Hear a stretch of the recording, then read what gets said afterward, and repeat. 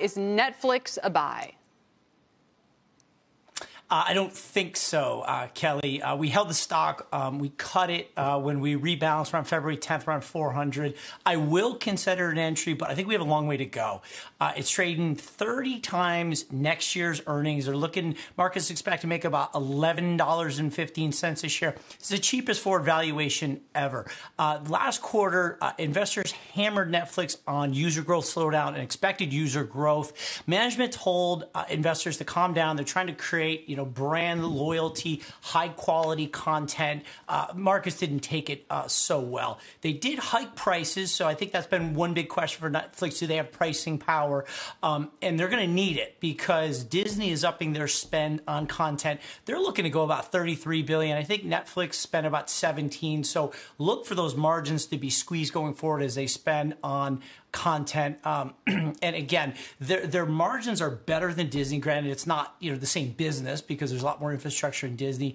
I think Netflix has the ability to really tap more users. They have about 220 subscribers. I think there's about 800 million people globally connected to the internet, Kelly. So yes, they can get more addressable. The only technical support I see is around about $315, Kelly. And if we see some response from there, I'll take a look, but I'm not looking to jump in immediately. Watch Inventing Anna if you haven't, Todd. If you haven't watched You're like the fourth good, person to mention that in the past week. Very odd. All right, let's go to Zoom. Tyler, what show? Inventing Anna. I missed that it's about a faux German heiress who comes in and scams New York and then L.A. And I think she was just yesterday deported back to Germany.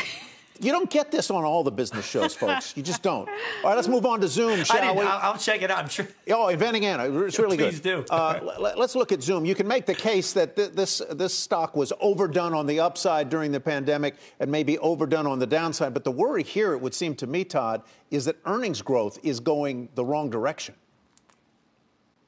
It certainly is. And Kelly rightfully took me to task a couple shows ago because I was a very big proponent of Zoom on the Trading Nation show.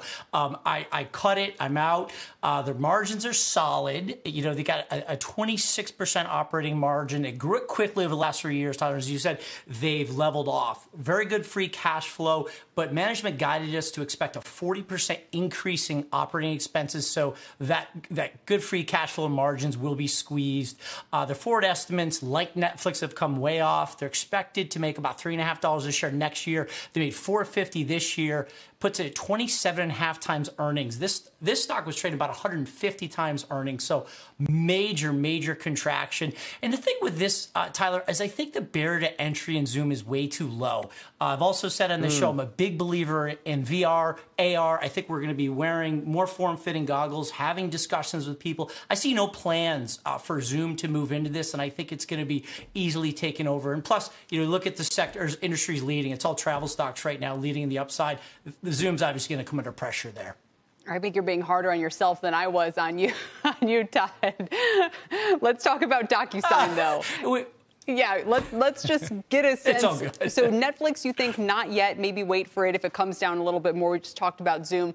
What about DocuSign? Down nearly 80% from its 52-week high. We all acknowledge the value, although there are competitors. Yeah, Kelly, I'm going to be 0 for 3. I hate to be so negative. Hopefully I get an invite back in the show. Again, massive valuation, only trading 37 times next year, looking to make about $2 a share. The last earnings weren't that bad. They actually beat expectations. Revenues were solid, $580 million, good free cash flow. They've guided lower significantly to $2.1 billion. I think, DocuSign, their operating expenses are just too high. It's just cutting into the profitability. And DocuSign has said that as life returns to normal, they're going to invest in increased sales efforts, more marketing, product innovation.